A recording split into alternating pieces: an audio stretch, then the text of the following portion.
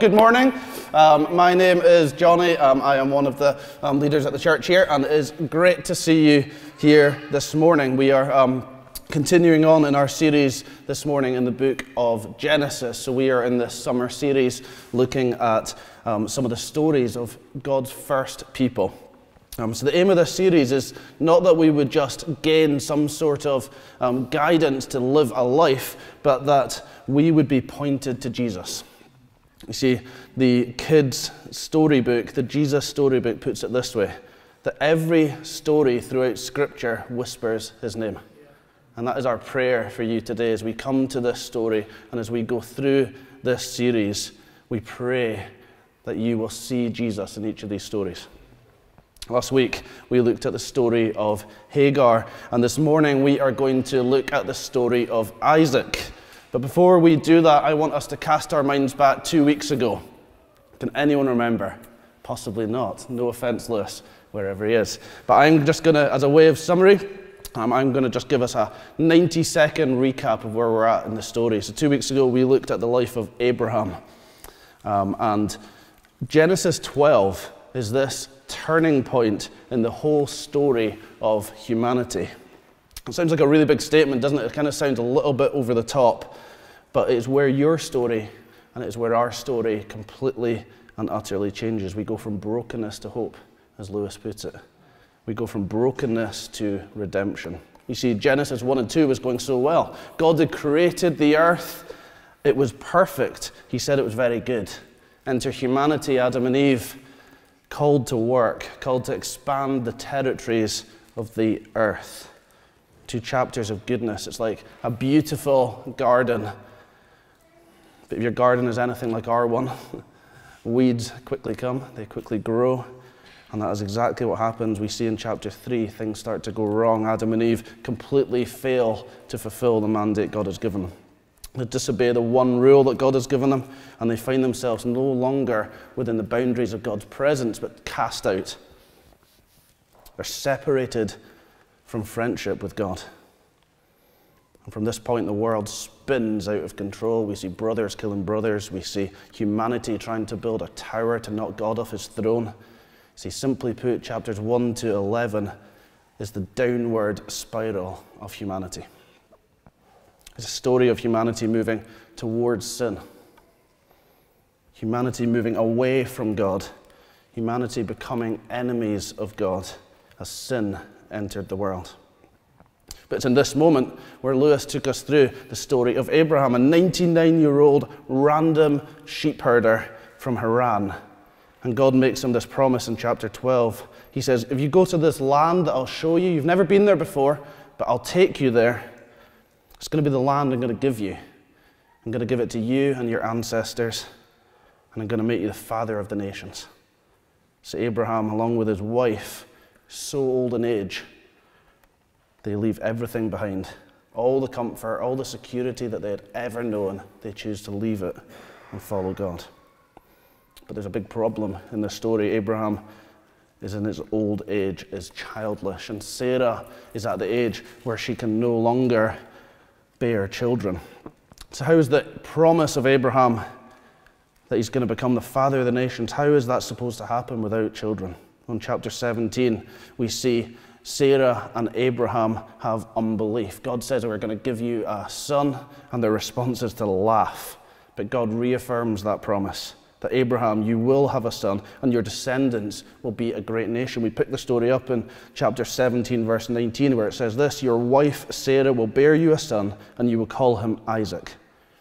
I will establish my covenant with him as an everlasting covenant for his descendants after him.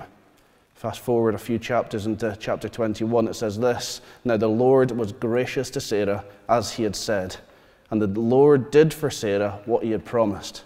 Sarah became pregnant and bore a son to Abraham in his old age, at the very time God had promised him. Abraham gave the name Isaac to the son Sarah bore him. You see, the birth of Isaac was totally miraculous. I am no expert in biology, but I am told that this is a miraculous thing. It seemed impossible.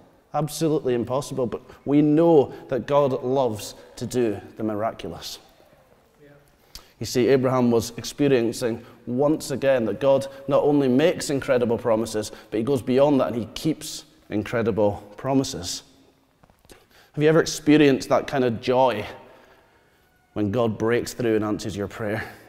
This morning there was great joy in our household because Lynn got a full night's sleep for the first time in about 2 months. Our son Caleb, who will be 2 in August, has been struggling to sleep all night. And last night, before we put him down, Lynn said, let's just pray. Let's pray and see what happens. So we prayed for Caleb to sleep. Now, if you're a parent, I'm sure you can identify with this. We woke up at 4 o'clock in the morning. We thought, what? There's no noise. Where is he? It was fine. He was still asleep. There was joy and relief in our household this morning as Caleb slept the whole night. If we had that joy and relief, can you imagine the joy and relief that Abraham and Sarah had in that moment? They had been told and promised that we are going to give you this son, Isaac. And they were waiting, and finally they're sat there holding their new baby boy in their arms. Isaac has entered the story. So if you have your Bible with you, turn to Genesis chapter 22, and I'm going to invite Joy. She's going to come up and read that to us. So it's Genesis chapter 22, verses 1 to 19. So if you were to go back and read the full account of the life of Abraham, you'll see that God's calling him is just part of the course for Abraham. It's a pretty normal thing. So when God shows up in verse 1 and says, Abraham, and he responds and says, here I am, Abraham has seen God do the impossible so many times that his default position and response is, I'll do it. God, what is it you want me to do? I will do it. If you've ever experienced God like that, if you've ever experienced God breaking through in prayer in miraculous ways, that's so often our response after, isn't it? God has done this, and he comes and he says, will you do something? You're like, yes, I'll do it. And that is like Abraham. Verse 2, God then makes this disturbing request of Abraham. It says this, then God said, take your son, your only son, whom you love. If you notice the emphasis there, whom you love, he's talking about Isaac. And go to the region of Moriah, sacrifice him there as a burnt offering on a mountain I will show you. Early in the next morning, Abraham got up and loaded his donkey. He took with him 2 of his servants and his son Isaac. When he had cut enough wood for the burnt offering, he set out for the place God had told him about. I don't know about you. The whole story just makes me feel pretty uncomfortable. So we read this story and we hear the end and we love it. But I think we need to ask ourselves really honestly, are we actually okay with what is going on here? Abraham has been asked to sacrifice his only son. The one he loves. The one he's been waiting for. Isn't that a bit severe? Isn't that a bit unfair? Couldn't he just say, sacrifice a coffee? Sounds pretty severe. Or is it that we're only okay with this story because we know the ending? We read through the end and we know that God spares Isaac in the last minute. He saves his life. But let's just step back for a moment. Let's put ourselves in Abraham's shoes in this story. You see, at the point in this story where Abraham is asked to sacrifice his son, he doesn't know the ending. It's an absolutely brutal request. But what does he do? He obeys God. Put it lightly, that is an uncomfortable thing to be asked to do. Like really, the God that we have just been singing about this morning, would he really ask someone to sacrifice his son? But here's the problem. When we read the Bible, so often we read the Bible with our context being in the 21st century. See, what we need to understand is that when we read the Bible, we need to step into the context to understand what is really going on here. You see, Abraham didn't grow up in Glasgow in 2023 enjoying all the nice coffee shops, all the nice parks. He grew up in a Canaanite worldview. And in this worldview, they had this God, and it was a God of fertility, who when they worshipped, would provide for them children, but on this occasion, on the odd occasion, that God would demand a portion back. So human sacrifice was a common practice. And there's multiple ancient texts from that time that record children being sacrificed as a way to provide a certainty of future fertility. That may seem shocking to us, and it is. But for Abraham, this was a practice he was pretty familiar with. You see, to Abraham, this is just what the gods did. They would demand a sacrifice, so why would this God be any different? Did you notice after that request, he doesn't go and have a conversation with his wife? He doesn't pull Isaac in and says, oh, do you know, we need to have a little heart-to-heart. God's asked me to do this. What do you think? He doesn't do any of that. What does he do? He simply packs up his bags, he packs up everything he needs, and he goes. See, I can only imagine that he doesn't like the request, but he's not surprised by it. And hopefully that context helps us understand that his seeming ease to go and do this, despite what we look and despite how we look in it and think it might seem like quite a crazy request. Let's continue on to verse 4. It says, on the third day, Abraham looked up and saw the place in the distance. He said to his servant, stay here with the donkey while I and the boy go over there. We will worship and then we will come back to you. Abraham took the wood for the burnt offering, placed it on his own son Isaac, and he himself carried the fire and the knife. As the two of them went on together, Isaac spoke up and said to his father, Abraham, Father? Yes, my son, Abraham replied. The firewood are here, Isaac said, but where is the lamb for the burnt offering? Abraham answered, God himself will provide the lamb for the burnt offering, my son. And the two of them went off together. Now, I know this is quite an uncomfortable picture, but I just want us for a minute to place ourselves in this story. Can you imagine the emotion that Abraham and Isaac must have been going through? Let's just sit there for a minute. Could you imagine being Abraham or Isaac in this story? See, Abraham is displaying this incredible faith. He's following through with what God has told him, and despite there being hints of him believing that God will provide a way out, he's preparing as if he's going to have to follow through. Abraham is displaying incredible faith and total trust in God. Verse 9, when they reached the place God had told them, Abraham built an altar there and arranged the wood on it. He bound his son Isaac and laid him on the altar on top of the wood. Then he reached out his hand and he took the knife to slay his son. There was no hesitancy. There was no second thoughts. There was no questioning of God. He's just going through with what God has told him to do. But then the turning point comes in verse 11. The angel of the Lord called out to him from heaven, Abraham, Abraham. Can you imagine the relief when that happens? He says, here I am, he replied. Do not lay a hand on the boy, he said. Do not do anything to him. Now I know you fear God, because you've not withheld from me your son, your only son. Abraham looked up, and there was a thicket. He saw a ram caught by its thorn. He went over and took the ram and sacrificed it as a burnt offering instead of his son. So Abraham called that place, the Lord will provide, and to this day it is said, on the mountain of the Lord it will be provided. See, in the last minute, just as Abraham was about to follow through with what God had told him to do, God intervenes and provides a substitute. Can you imagine the relief for Abraham in that moment?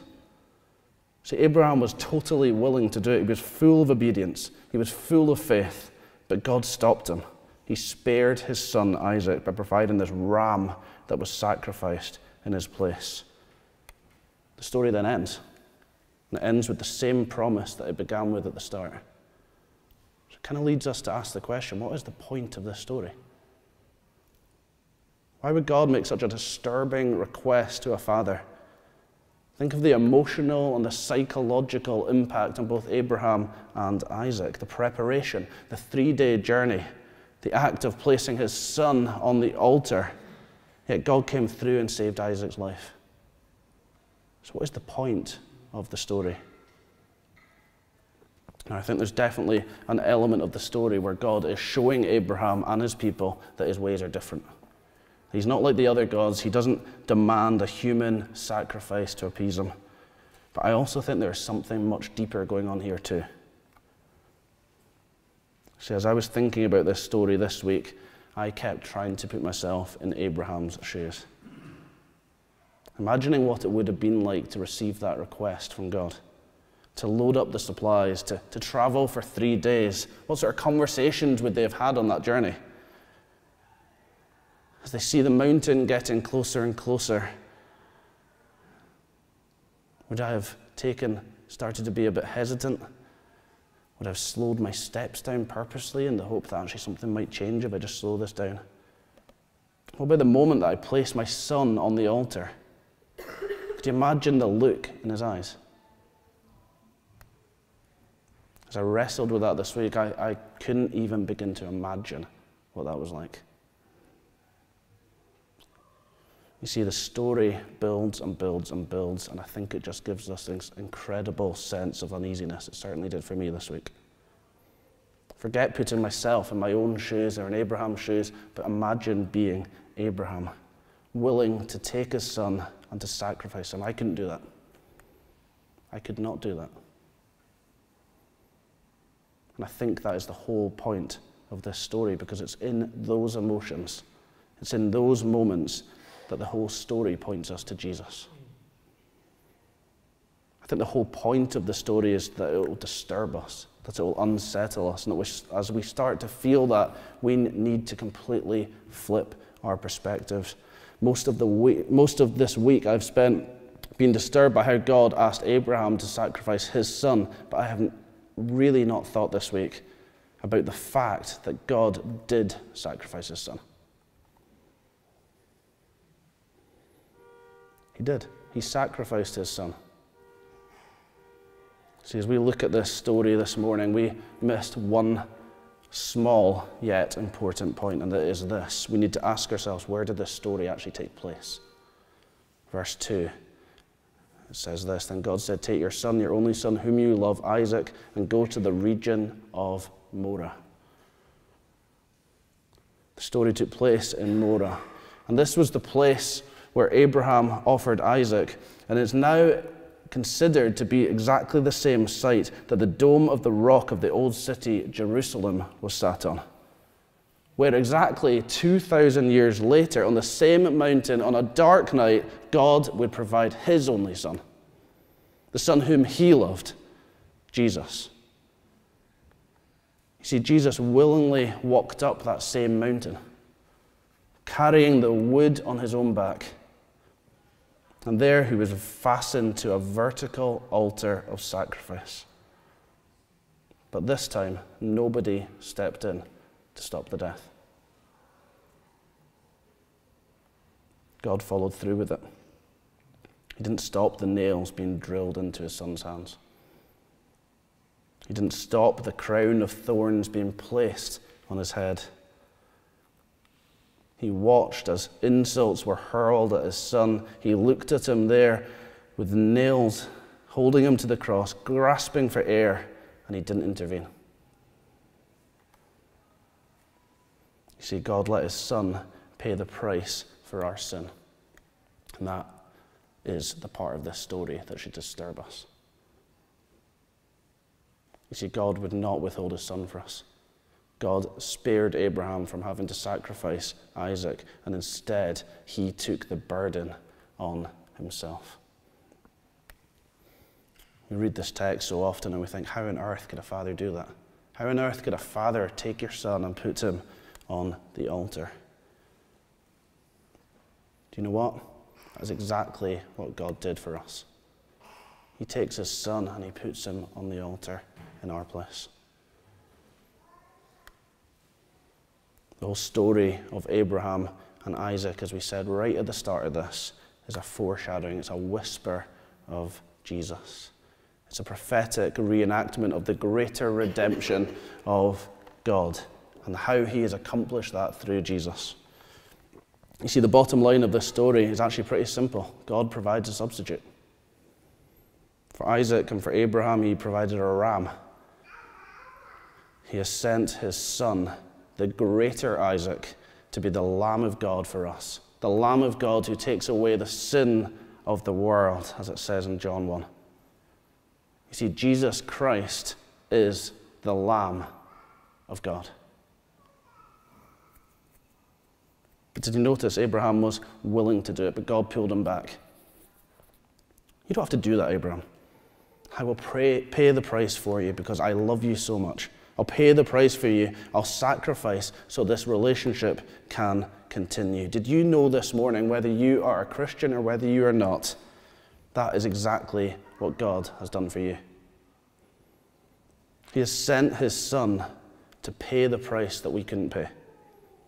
He sent his Son to pay the price and take the punishment that we deserve. You see, the consequences of our sin and of our mistakes is death and eternal separation from God. But God says to you this morning, I love you too much to let you go through that. I love you too much to be separated from you for the rest of eternity, so I will take your place. The punishment that should have been on me, the punishment that should have been on you, God looks and he sends his Son as a substitute. The innocent taking the place of the guilty. You see, that Son, Jesus, the greater Isaac, would through death destroy the one who has the power of death, that is, the devil. And he would plunder the keys of death and Hades to secure eternal life and victory to all who share Abraham's confession. The Lord provided himself both as the Lamb of God who takes away the sin of the world and also the Lion of the tribe of Judah who will rule the nations from that very ridge of shadowed sacrifice and promised provision.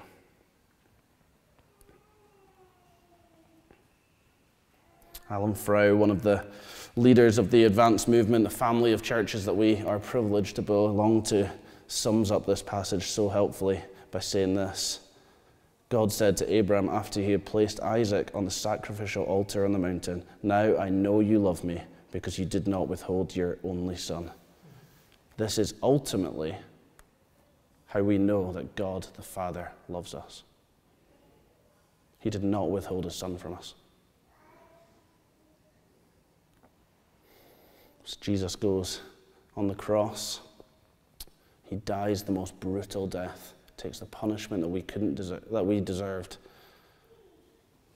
He's put in the tomb, and 3 days later he raises from new life. The tomb is empty, and we have victory in him. He has defeated death. For all of us who know Jesus, for all of us who follow Jesus, we have new life and we have victory in him because Jesus was our substitute. You see, the cross became the new altar where the greatest sacrifice was made on our behalf. And we stand at the cross because of what he has done. You see, this morning we are going to take communion in a few minutes, and we are going to remember and we are going to celebrate by joining in this meal because Jesus has made a way. Jesus has made a way. Andrew Wilson, a theologian, as part of the New Frontiers Network, tweeted this morning. I saw it on the way to church and just thought it was really helpful for us. We remember our sins and so often forget God's promises. But the good news this morning is that God remembers his promises. He is faithful to his promises. And more than that, he forgets our sin. So this morning, as we come to the table, and as we have the bread and we have the cup, we need to remind ourselves, remember, he forgets. And he is faithful to his promises to forgive us. Let's spend some time praying.